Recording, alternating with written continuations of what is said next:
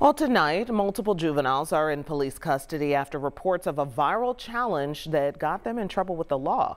The Johnson County Prosecutor's Office says it's called the TikTok Door Kick Challenge.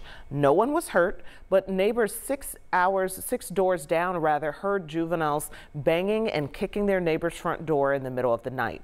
So the prosecutor warns that kids could get hurt or killed if they kick the door of a home, and maybe that owner has a gun, and maybe they believe they're becoming the victim of a home invasion. Prosecutors also warn this could be a level 6 felony of attempted residential entry.